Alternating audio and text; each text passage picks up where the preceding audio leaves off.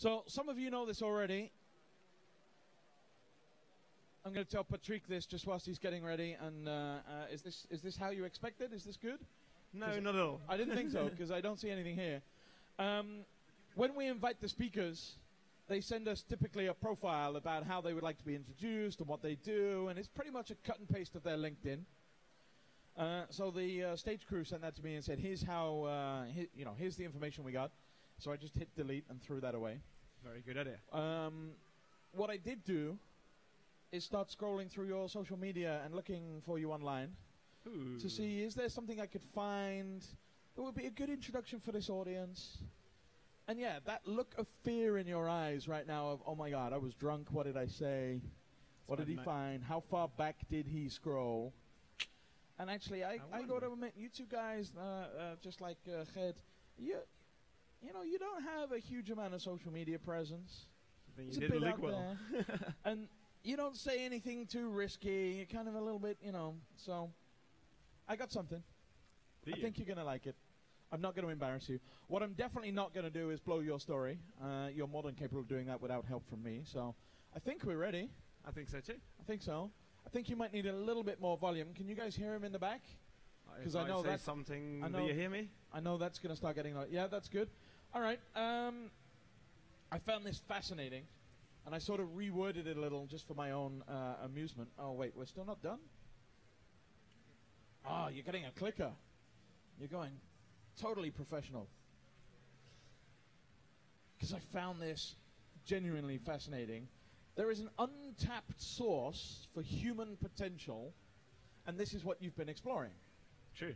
And I'm not going to say too much about what that untapped source is, but I think you've kind of given it away. Is it what you're going to talk about today? Things like that. All right, so I'm not going to say what it is. There is a huge, massive, bigger than the planet, massive, untapped source for human potential. You see it every single day, and I'm fairly sure they've never even thought about it. Would you say that's true? I guess. Right? Because it's there. True. Right? So, he's going to tell you more about it. You know how this works. It's your job to make as much noise as possible so that we get more of an audience. Like these guys. Welcome. Take a seat. And this lovely 82. You know how it goes, right? You're not going to let me down this time. No practice runs necessary. You've got it, right? You're going to lead. Yeah, you. A huge, warm campus party. Round of applause to welcome Mr. Patrique Zaman.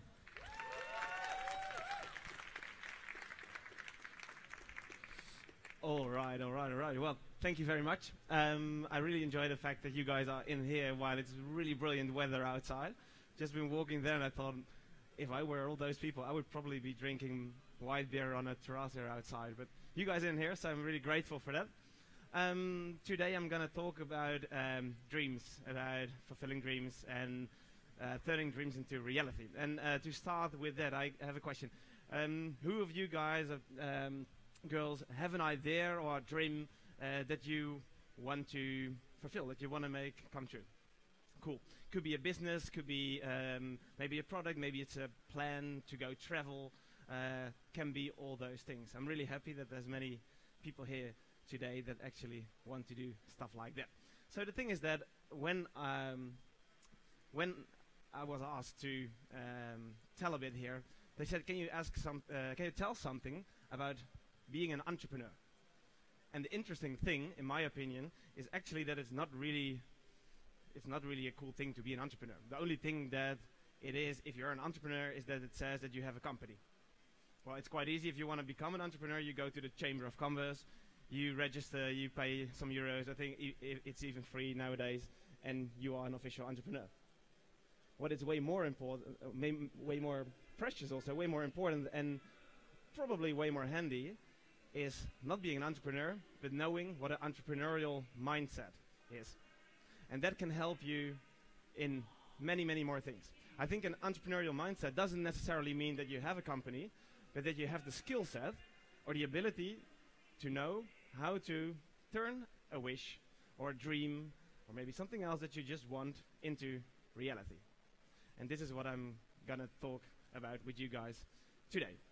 So this is my favorite drawing of one of the Cartoon Network guys, and it's about making your own path, thinking of a way how to get to the place where you want to come, and using whatever you need to do so. This is the entrepreneurial mind state. So if you're talking about this, if you want to become and have this entrepreneurial mindset, what are the things that are important for this? There's people that talk about all different models, all different things, all different strategies. There's even people that I knew that say, yeah, you have to be born as an entrepreneur. No one is it already. Or there's people that say, yeah, you can learn it. The last couple of years, I've been working with a lot of different people, young people, older people, and we were talking about this subject, how to turn your dream into a reality. And I found that actually, from all the people that I've worked with, there's no difference. So it's not something that you have a talent for. It's not something that one is better in than the other. It all has to do with a couple of simple things. Confidence is a quite important one in that, but I'll talk about that with you later. So, when you want to turn a dream into reality, I just asked you guys, what is it for you that you want to do? Think for yourself. Maybe there's more. Maybe there's just one big thing in your mind. And think of the things, how did that idea get there? Maybe for the people that just said, well, I don't have an idea now, or maybe you didn't dare to stick up your hand. This is also something that I've heard a lot. About 3 weeks ago, I was talking to someone, and that person said to me, I don't really often have ideas. I'm not so creative. And this is another thing that I think is quite a big mistake. Many people think they're not so creative, or think that they don't have a lot of ideas, which is interesting, because I think we're all human. We're all wired in kind of the same way, and it's our brain, and that gives us ideas. Creativity is not that much more than just the number of relations that are going on in your mind. So it's being creative part. Whenever someone says I'm not creative, I wonder if that's really true. Therefore, I want to do a little test with you guys. If you have paper and pen, please get it. If you don't, get your handy or phone and see if you can open up a notepad app or something that you can write in. Pen and paper works quite well. If you don't have anything to write something down, then just do it in your mind. That's also cool. So I hope you have something. And I'm going to give you a little task. You have 1 minute to write down all the things, as many things as you can think of, all the things that you can do with paper clips. Go. 1 minute to write down all the things that you can do with paper clips.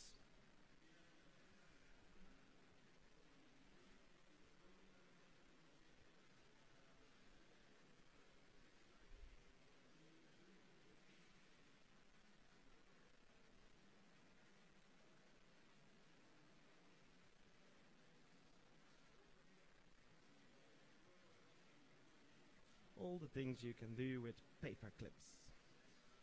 30 seconds left.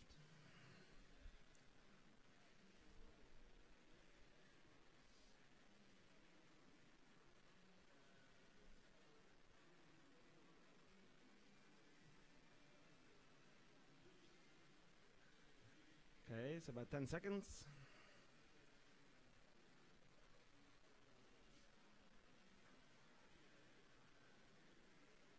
All right, thank you.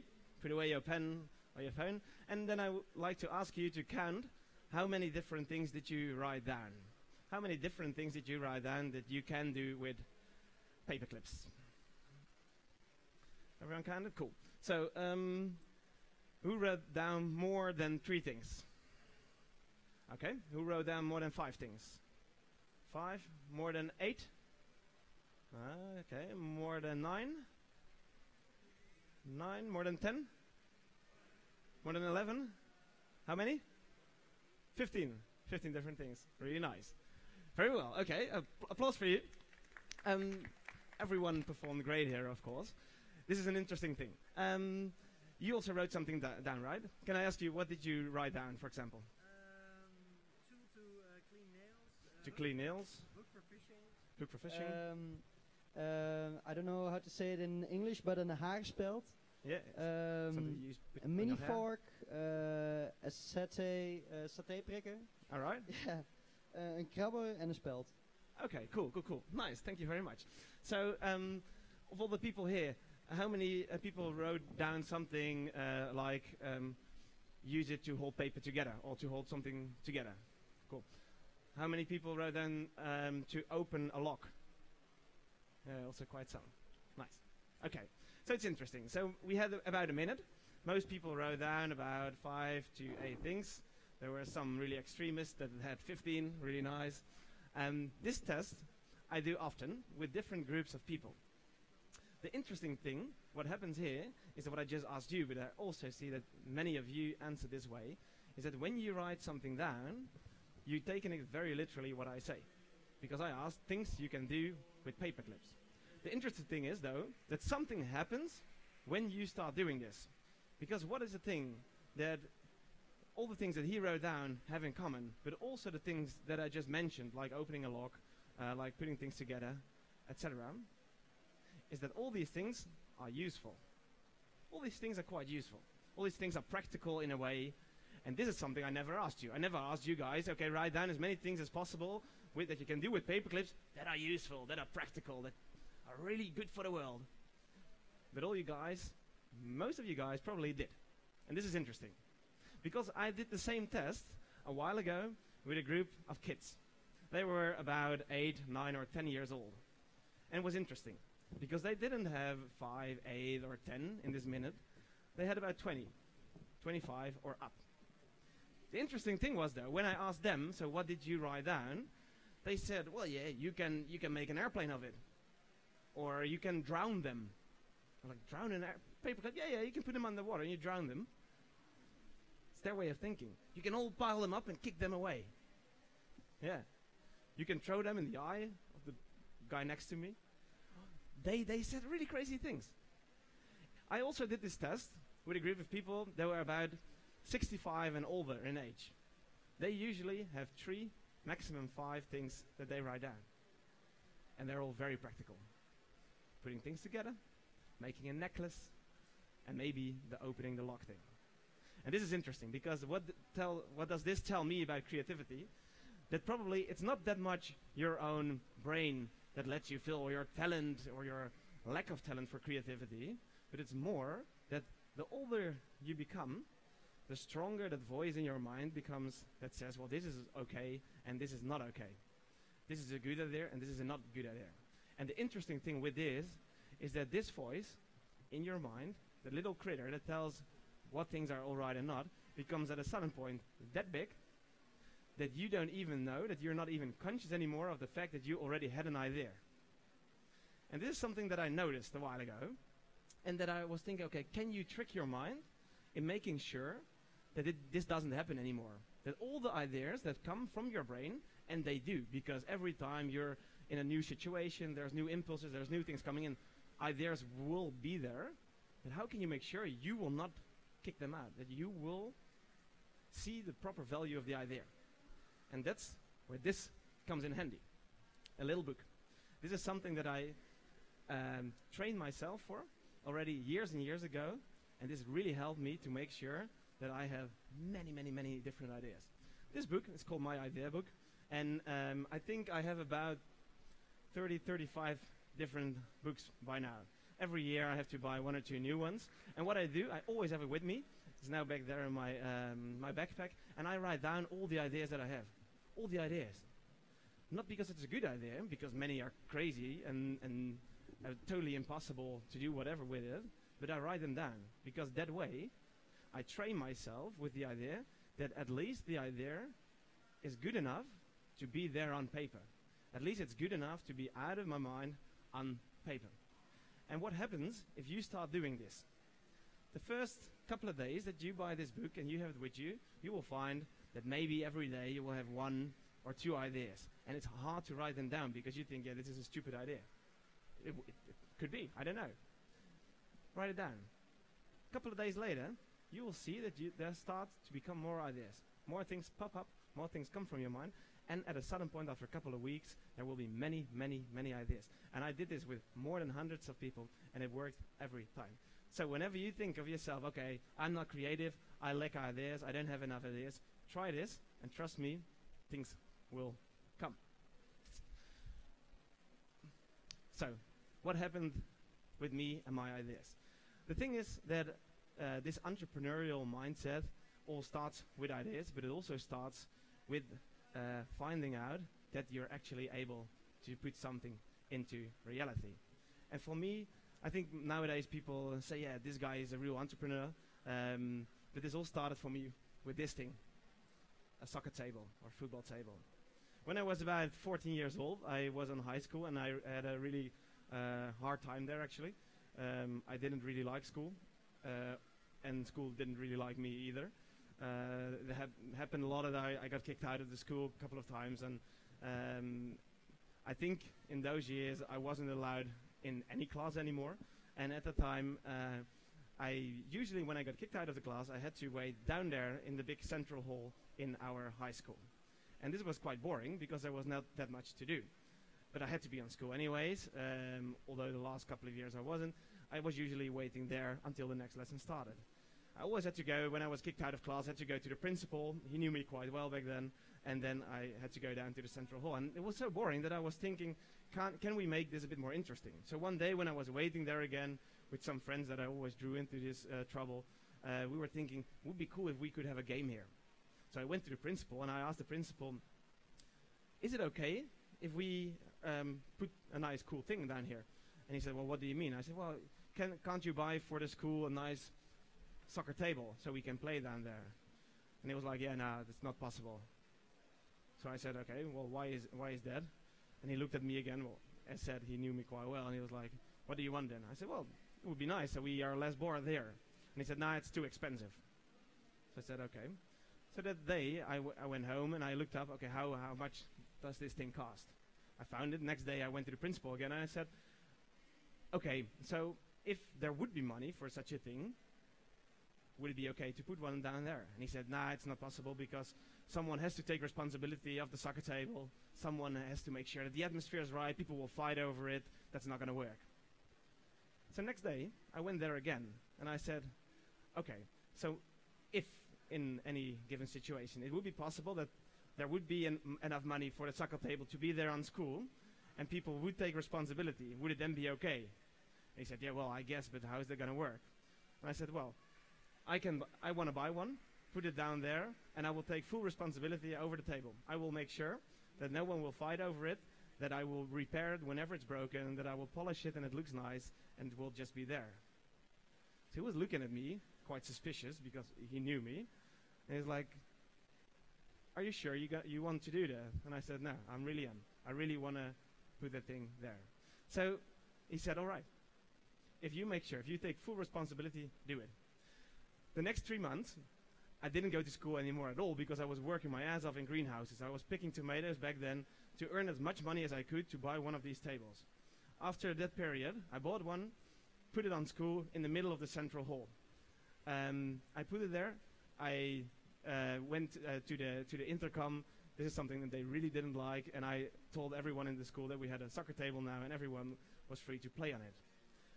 What the principal didn't know was that there was a little box there where people had to throw coins in. And I think it was simple. So at halfway during the day, the principal went to me and he said, come here, what the hell happened? And I said, what, it is there, right? And he said, yeah, but people have to pay money for it.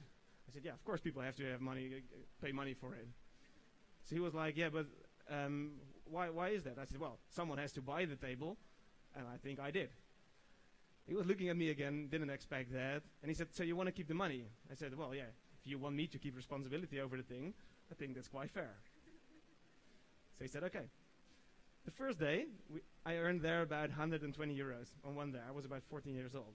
It was way more than I was earning in all the greenhouses picking tomatoes.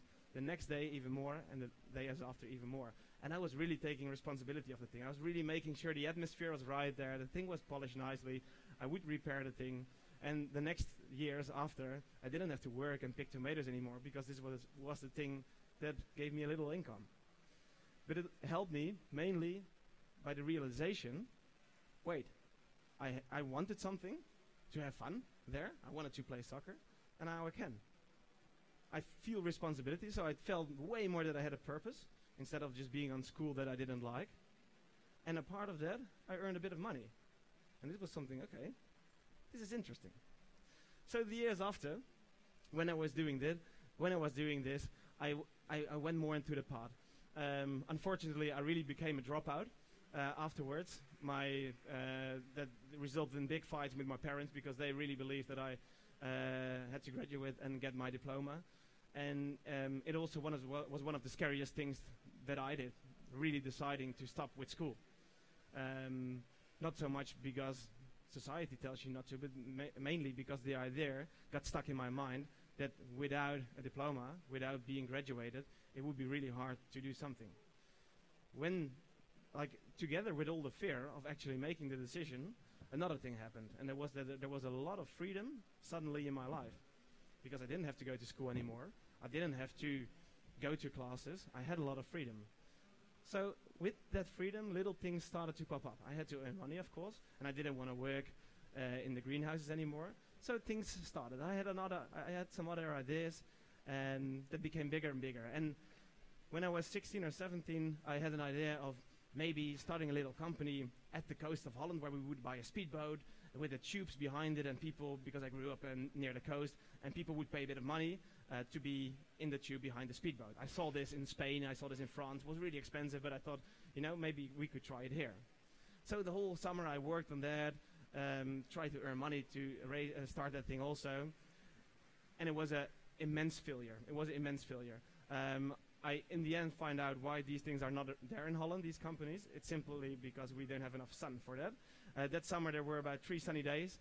At least I could ride on them once, but it didn't really work out at all. But it was a good lesson.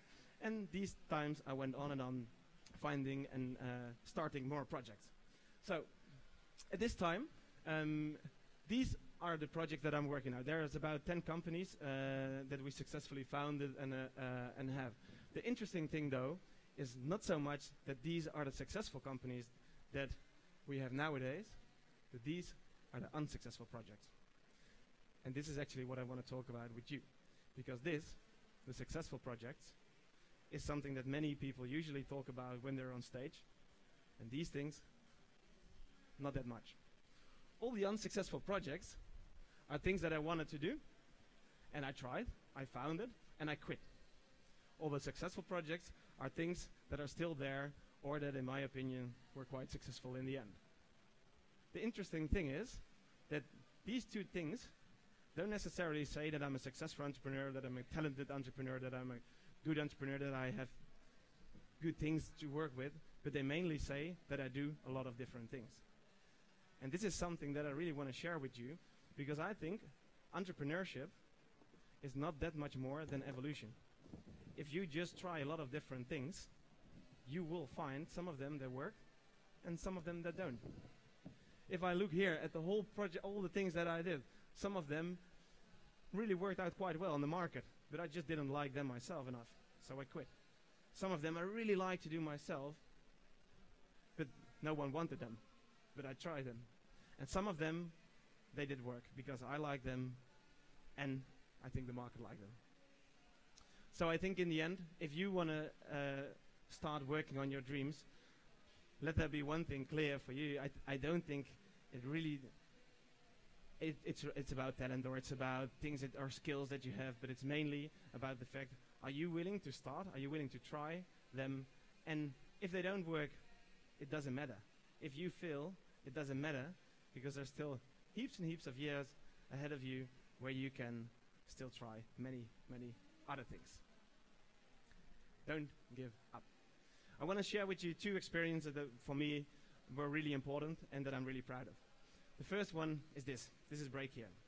When I was about 18 or 19 years old, I was having a company where we were developing electronic product to learn to play the piano. And this was a strip that you could put behind the keys of your piano, and it would teach you how to learn to play the piano. Because back then I could not read notes, and I wanted to learn how to play the piano. So together with some other people, we thought of a LED strip you could put behind.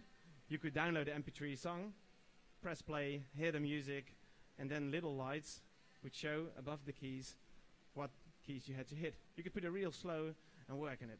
And this was a thing that I really liked. Although I had no experience at all with electronical development or with design, this was something that we were working on. I was really having to learn a lot. And I really liked the fact, because this was something that I found out that if you have to learn something, you will find your way. In those months, I went to China because I thought, okay, this is the place where all audio products come from, so I probably should be there. I think if I look back to it now at that moment, it was also one of the most naive decisions I ever made, because I was 18 and something and I was in China and I had no clue what to do there. I was literally, I still remember myself there in a hotel in Beijing thinking, okay, so I'm here now in China, and now what? I found out I was later on, I was there for a couple of weeks, I found out I was in the total wrong part of China, because apparently product development all happens in the south. So I flew to the south. Everyone was trying to get money out of me, and it was a real crazy adventure. And I almost thought, okay, what the hell's going on? I have to leave the country right now. Luckily, on King's Day, I was invited on the embassy of the Netherlands in the south of China, where I met some people that said, dude, what the hell are you doing here? You're in the total wrong part. You should be there and there and there, and we'll help you a bit on the way. And that really helped me to work on that. And the interesting thing was that when I was there, I found some people that could help me with the product development, that in a couple of months, we had the product ready, and it would be ready for a market launch. In the end, we sold the patent to Mattel, who also develops Barbie, and they took it on from that moment on. But it was interesting, because I learned, okay, so here I found my way, and it was a real nice experience. And I think if you want to learn something and you dive into it, you will find your own way to actually know in the end what's needed. There was one thing, though, that every time when I was in the company working on a project or working on different dreams that I wanted to turn into reality, many people always ask me, okay, so are you more happy now than you would have been when you would have graduated, when you would have a diploma? And I always said, yeah, of course, because education is stupid and it's not organized well, and here in the Netherlands it's only about learning mathematics and science, etc., and you don't want that. And people said, well, maybe you do, but what do you think about it? And I heard myself complain about education a lot of times. So after the adventure with the piano maestro, as it was called, I was thinking, okay, if I complain about education that much, would it be interesting to turn it around? Would it be interesting to maybe do something in education? And that moment, I thought, okay, maybe if education could be a bit more inspiring, this could be something that I would have fitted in if I would be on school. And this is where it started. I was starting thinking, okay, how could you reform education? What could you do also? And I started a company. I went teaching on high schools myself because I wanted to find out how are things going there, how does it work, and how can you make sure that if you're on school, and I think the idea of school is already quite insane, where you put a lot of people for 4, 5, or 6 years within some walls with the goal to let them be able to know more about the world. But I thought, okay, at least if you put more inspiring people there, maybe that works better. So we started a company with people getting there that were more inspiring, but still there was a lot of hesitation. I found out that the whole educational thing that was going on was very conservative, and it didn't really work. What happened then is I met a girl. I actually knew a girl from Utrecht here, and when I was living here, and she told me something. She asked me, what do you think education should be about? If we go to the root core of education. And together we were drinking a beer and we were thinking about this, and I thought, well, maybe it shouldn't be about learning that much, all the things, because I think people, if they're really willing to, they can learn themselves, but it should be more about the strategy of learning. So she said, yeah, but if you go even under that, what should be the core of education? And we were brainstorming about this, and we came upon a fact, maybe it shouldn't be about strategy of learning or learning things itself, but it should be about the question why. Why do you want to learn? Who are you? What is your path going to be like? And why What is the reason that you want to learn? Shouldn't that be the core of education? Shouldn't that be the thing that you should learn in school? And this is where an idea started. Together with her, we were thinking, okay, so if we could transform education, if we could do something that talks about these core things, what should it be? And I was asking people around me, what are questions that you are coping with now, where you think of, I really wanted, I would have liked it if these are the things that I would have learned on school. And I was thinking, maybe it's about making choices. Because this is something that I was always wondering at, how do I make choices? I called my grandparents and I asked them, why did you do the things that you did in your life? And they gave me an answer that was so dissatisfying, because they said, well, yeah, it was just the way it is. We did the things because that was how it goes, how it went. So I was like, okay. Then I asked them also, what are the things that you think would have been really, really interesting if you would learn them, if you would have learned them on school? And they said some things that really interested me. They said maybe a subject about love, or relationship, or grief, or starting business, or being able to turn something into reality, or coping with other people, or how to be in a good team, how to get out of fights, things like that. They said these were the life questions that they were still struggling with. And I thought, this is interesting. We thought of an idea. Let's start a training program for young people, age 9, 10, 11 years old, when they're still in primary school, and let's start talking about that subject with those people, with those kids. Let's find a very playful way of training, where we can actually work with those subjects with them. Those really big life questions on primary school, with the work. And we thought of a whole plan how to make sure that we could make that happen. We wanted to start that in September on the first primary school here in the area. But a month before, a lot of things changed in my life. I think that year was a real crazy roller coaster for me, because the summer before, I was traveling in the United States and I got a call that a friend of mine, who I was working at in one of the other companies, had an accident and he died in Italy. At that moment, I had to go back immediately to Holland, had to fix everything, and I was in a big shock, because this was something that I never expected. In my opinion, all young people always had infinite lives or something, so it was a real big shock for me. A week later, something even worse happened. The girl that I was working with for this project to do it on primary schools also died, and she decided herself to step out. And this was something that really shocked me, because in the weeks after, I just had no clue what happened. I couldn't believe it at first. I thought that something else must have happened, and I was just shocked. First, I was really mad and really angry. It later became more sadness, but I just didn't know what happened and what went wrong there. And after a lot of talks with her parents, with her sister and other friends of her, we found out that actually all the things that I was talking about with her, all those life questions, all those things that you have to cope with if you live in a Western civilization like we do, where things go in quite a big tempo, at quite a lot of pace, where it's mainly about who are you, what is your image like, and how should you perform, when do you think things are good enough, were all things that she couldn't handle anymore. And this gave a real big extra dimension to the whole idea that we were always talking about. So that winter, I was really thinking about this myself a lot, and I thought, okay, maybe there is a core underneath everything, and that is the most important thing. Do you feel okay the way you are? Before you can think of, why do I want to do something in life? How do I make choices? What is my strategy, and how am I going to learn things? Do you think you are valuable enough as a start to actually do something? Do you feel self-confident enough to actually be there? And this became the basis of one of the biggest projects, and one of, I think, in my opinion, the most important project that I'm working on, which is called Break Year. Break Year is now an organization, and it's a school. We started at a school. We have a couple of hundred students now. They're mainly aged 16 and up, so a bit older than we thought of first. We have a couple of campuses in the Netherlands, and it's all about one single thing. We offer space. We offer space for you where you can be free, where you can be yourself, and from that point on, you're going to decide yourself what do you want to learn. So what are the life questions that you think are really important for you? We don't have teachers working there.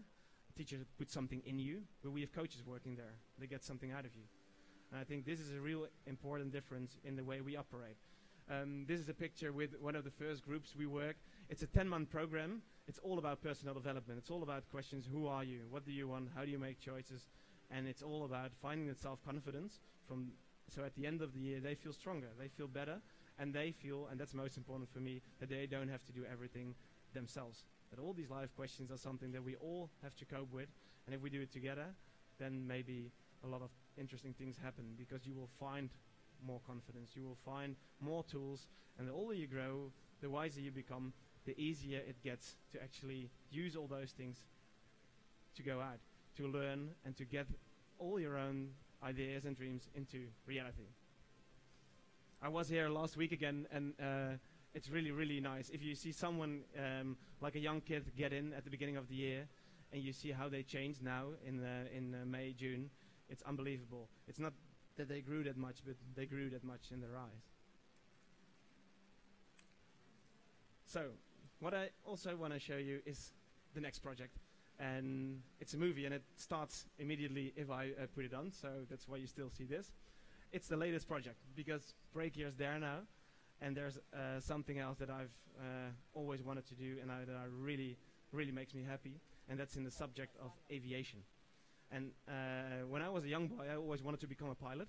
I don't know if there's any other young boys here that wanted to become a pilot, but I always wanted to. And actually, we are working on some really cool subject in aviation right now. The newest company that we started is called AV. And AV is a company that we started in Noordwijk, together with the European Space Agency that's here in the Netherlands, where we thought of a new aircraft, a new drone, and a new idea. And I'm going to show you the video, and then I will tell a bit more about it.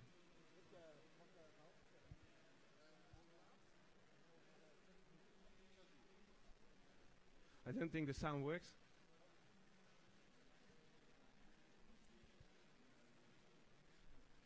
But it doesn't really matter, I can tell you.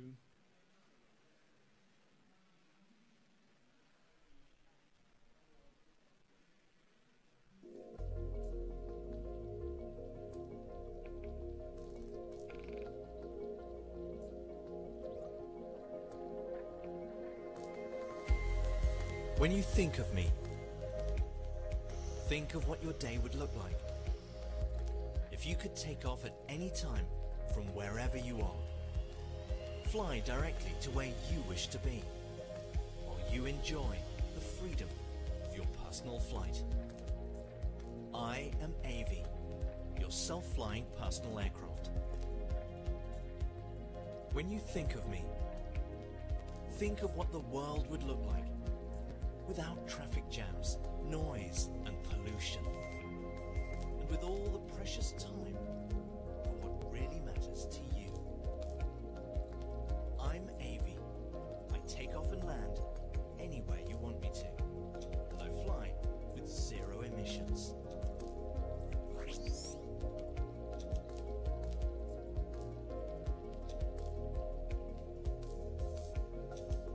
We are AV, the people that never stop dreaming about freedom, about flying, about the future of mobility. Together with the European Space Agency, we are currently developing our first prototype for a market launch in 2017.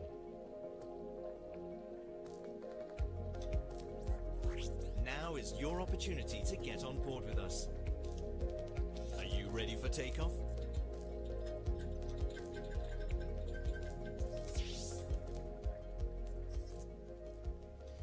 So this is AV. How the hell do you make a step from education to developing a new type of aircraft? Well, this all started for me also again with an idea. I was back home at my parents' place, and I found one magazine that I always used to read when I was about 8 years old. It was called The Kijk, and maybe Dutch people know it, and it was a young popular science magazine. And this was a really old edition. that I was actually reading when I was about 9 or 10 years old with my dad, and it was about things of the future. And it was the same thing. I was reading it, and I thought, many cool things actually happened. All the things that they expected that would happen in the future were there. Video, internet calling, things like that, how big the internet would become, Internet of Things.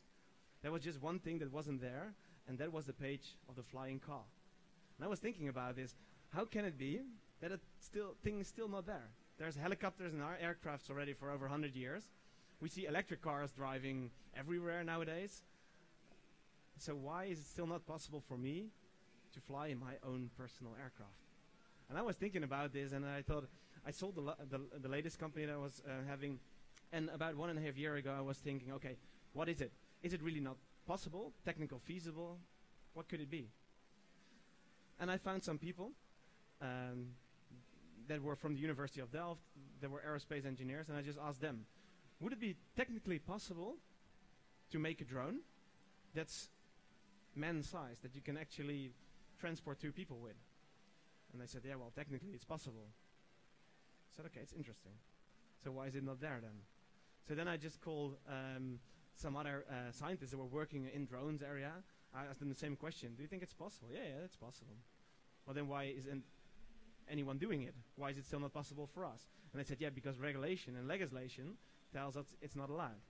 So I called the government, the ministry, and I asked them, why is that not allowed? And they said, yeah, because no one is actually building them. So we're all waiting for each other. I found a couple of companies that had ideas over the world, but I thought, there were a couple of companies that said, okay, we're actually building a flying car. So there was a car with retractable wings, so you could drive to an airport. It takes half an hour, and you have wings, and you could lift off. I think their prototype crashed about 4 times now, so I don't know if that's a real proper solution. And I thought it was a bit big, a bit messy. So wouldn't it really be cool to just start with the idea of a drone? 1.5 years ago, we put a bit of money in it, and we went to the European Space Agency. And we said, okay, would this be a cool thing to develop and to work on? We partnered up with people from the ministry, people from the European Space Agency, some scientists, and we said, okay, let's try it, let's do this. They gave us a bit of funding, and at this moment we're actually working on this thing. It's a 2-person drone that takes off vertically, fully electric, and flies horizontally. And with that, it has the benefits of a helicopter or a normal drone. So you can take off vertically and you can hover all around, but you're also capable of flying horizontally, which is way more efficient than most other drones do. It's self-flying, so it's fully autonomous, so you don't have to be a pilot to fly in it. And it's electric. Interesting, huh? The cool thing is that although this is really a big challenge, and it will take years and years from now and millions of euros to fully develop this and make sure you're actually able to fly and allowed to fly, the base concept is something that we can already use. And we are at the moment doing it in a smaller product. This is the AV1, and this is the first product that we have developed. This will be on the market next year. It's not for persons to fly in, but it is the same concept. It takes off vertically, flies horizontally, and it's way bigger than regular drones. It's about 2 by 2 meter size, and it can transport things in a weight of about 15 kilograms. We're using that together with some NGOs. The transportation of organs, for example, is a really interesting subject for this. If you have a donor and you have a heart and you have to transport it to another donor, this is usually taking too long. A heart can only be out of the body for about 2 hours max. We do this now by using ambulances, by blocking roads with a whole police escorts, and it takes even way too long. So if you use a drone for that, it's way more interesting. And you will be way quicker, you could actually save lives. We're also using it for medical supplies and deliveries, and for search and rescue missions. And at this moment, we're actually, we've built it, we're testing it now, and it's a bit too big to take, but if you go on av.eu, you can see some movies. So this is a project that I'm working on now. It was something that about 1.5 years ago I thought, okay, I know nothing about aviation. I'm not an aerospace engineer, but at this moment we're actually working on it. So again, I hope it shows you that you don't necessarily have to know everything if you want to start something. So this is the last thing I want to show you guys. How can you make sure that if you have your own dream if you have your own idea, maybe a dream sounds too big, but if you have your own wish, how can you make sure you actually start doing this? Because dreaming is one thing. I told you about creativity and about how we're all creative. But if you have the idea, how to actually start. And this is a model that I always use for myself because it really helps me a lot by taking that first step. I start with drawing a goal. Number one, what is the goal? What is your main goal? When is your project or your dream or your wish successful? And you can use this for anything. If you want to travel to the Amazons next year, that's an awesome goal. If you want to start a company, that's an awesome goal. So it doesn't matter how big or small your goal is. But draw it out. Just put it there, and that's a real important thing, put a timestamp on it. Make really be clear about it and say, okay, I want to have this at this date, at that time. That's going to help you. Then, step 2 is the requirements. What do you need to have that?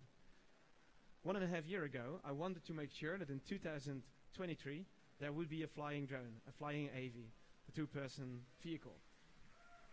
But I didn't know anything about aviation, so we needed a team. I needed to learn about aviation, so I had to read a lot. We needed money to do so. We needed partners to do so. So all the requirements I wrote down on the left part, and that gave me a real nice insight on, okay, so what's necessary? That doesn't mean that you have to know everything, but at least you have it. Then you come on, what do you have? So what are your own talents? What are your own skills? And if you know them, and if you are conscious of them, if they give you a bit of insight in what you're actually capable of, it helps you a lot by defining what is probably the easiest path for you. For example, I knew that I had quite some experience with being an entrepreneur. So looking really into the market, what works, what not, helped me a lot there. But there's many other things that I didn't know. So I could think, okay, if this is these are the things that I'm quite good at, how can we use that in the best way to make sure we get to the goal as quick as possible? Then number 4, the possible obstacles. What are things that could be in your way? What are all the things that could go wrong or that hold you back? And if you find all those things, and if you define them, and trust me, there will be many more that you didn't see coming, but if you start with doing this, you will feel more confident of the fact that you actually define them and you can find a way around them. And then the last thing, define steps. And I have a maximum of 5 steps because there will be millions, and usually your path will look different than a straight line, and usually many more steps will come in between. But just think of the 5 steps that are in between now and your goal. And if you have those 5 steps clear, I want the first step to be, what are you going to do tomorrow? Because this is the biggest one. There's so many things that we always want to do, and they never come there, they never start, because we don't know how. But if you can relate it all the way back to the smallest step possible, the step, what am I going to do tomorrow? What can I do tomorrow? Or even better, today, that's really going to help you. And it can be anything. It can even be phone a friend, call him, and ask him to help you by defining your steps. I told someone last week. He said, cool, that's a good start. So if you have that, if you did the first step, other things will become easier. So this is the model that I always use, and what I do is I put it above my bed. So I have it actually on the opposite wall. So every morning when I wake up, the first thing I see is this. I'm literally looking to the goal that I defined, because I know I'm really easy to distract, to do other things, to have other ideas and projects anymore. But this way I make sure that it's always literally on my mind, in my eyesight, and in my focus, and it really helps me a lot. So, all the things that you wanted to do, please try them. Just go. Don't mind if they fail, and I hope you all succeed by fulfilling your own dreams. Thank you very much.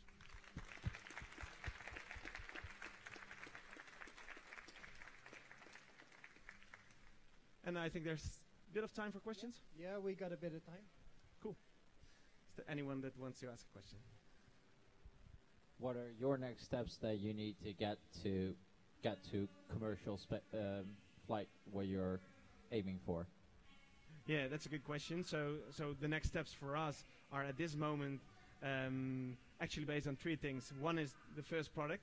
So we're really working our asses off to make sure that the first product is ready and safe enough for flying and using all the and being able so that we can use it for all the transportation needs.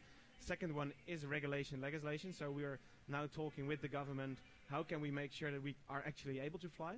And it seems that at this moment, and also next year we're not allowed to fly here in Western Europe. But there are some countries that we are allowed to fly. Norway, Switzerland, etc. So we are heading there to make sure that we can actually test their stuff, etc. And the third one is funding. So we now have about a half to €1 million in the company, but we need way more to actually take the next steps ahead. So we're looking for that everywhere. Well, thank you.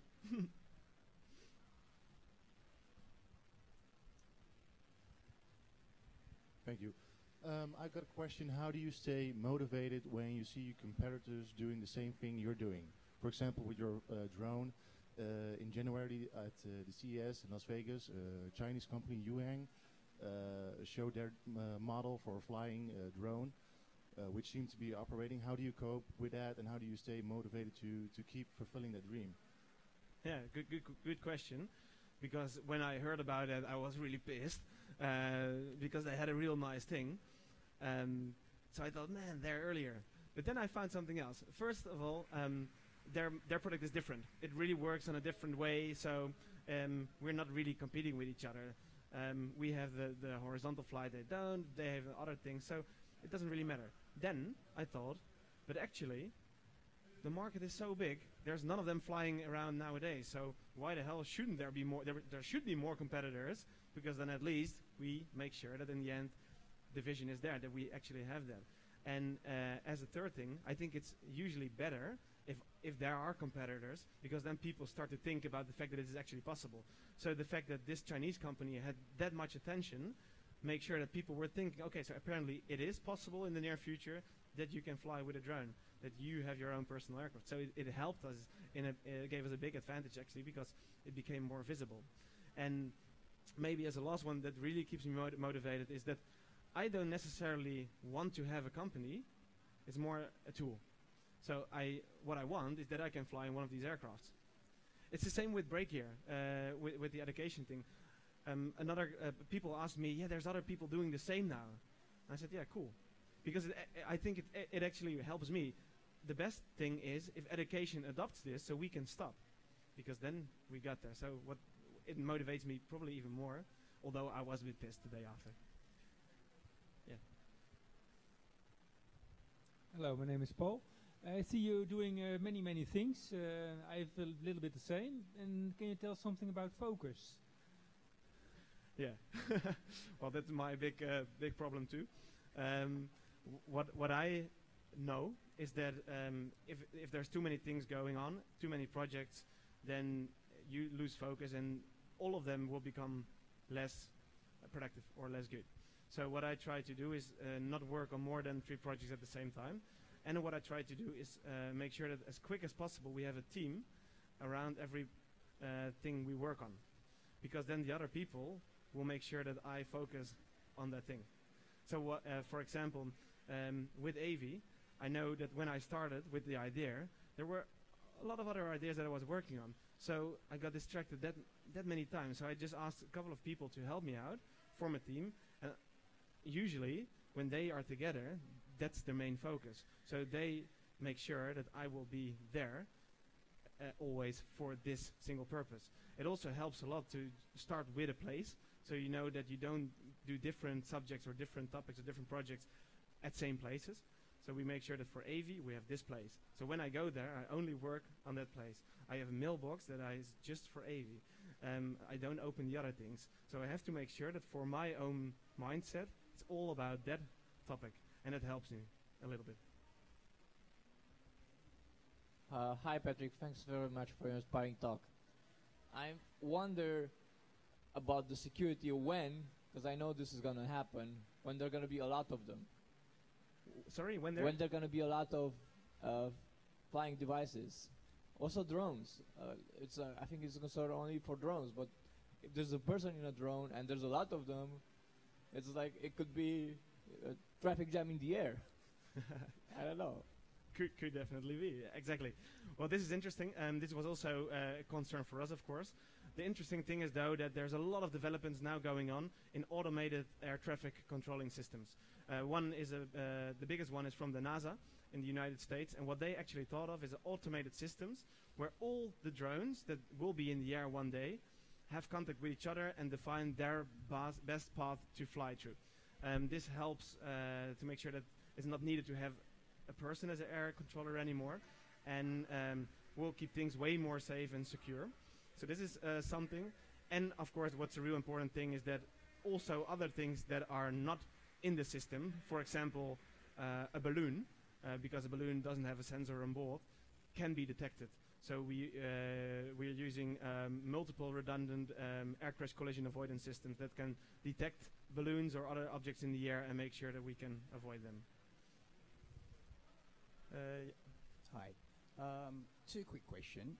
One is, what strategy do you use to find the talent that you need? For example, in areas that you're not familiar with, right? So what strategy do you use? And the second question is same question, but different angle. What strategy do you use to find your mentor? To my mentor? Yeah, if you have any. Yeah, I do. Well, first question, for me, it seems that it usually starts with social media. I just put out a message. Does anyone know a person that has a background in aerospace engineering? And usually there's some people that pop up. And I just asked them, this time I asked them, would you be willing to join me? I'll pay dinner for you and beers, and just think with me a little bit about the subject and the idea. And that time I met a lot of people, and I was just thinking, okay, with whom of those people I have a nice connection with and could help me. So, and this gives me a little more insight. And I asked them, so if I'm a total new person in this whole field, what do you think is most important for me to learn now? Because I don't have time to study the whole 6 years. Tell me. And then they usually give me books or give me ideas, a presentation, and I just start using them as a first. So that helps me a bit with that one. And about the mentor, I think what I found actually is that because it's every time a new thing that I'm working on, it's really hard to find someone that can help you with everything. One of the first things that we always start with when we start a new project or an organization is a board of inspiration. And a board of inspiration is like a board of advisory, but really more an inspiration. I just always ask people that are familiar in the whole field or that are really well known or really experts, and I just ask them, okay, I'm not going to ask a lot of time of you, but would you be willing to maybe once in every 2 months or something just think with me about how we're doing everything? And people are usually really, really helping in that sort of sense, because I think it's nice that people are working on little startups and little dreams, and that really helps me a lot. So, yeah. Great, thank you. Yeah, as per the campus party tradition that was already in place, we have a little gift for you, which is one of our pretty tents. Not sure if you've been to the camping area yet. Not yet. Check it out. If you want to stay over, feel free to pop it up or take it home. And let's have another round of applause. And maybe a quick Q&A on the side. A quick? Yeah, I'll be here. So if you have any questions, Patrick will be standing at the side and taking some questions for you. Thank you again.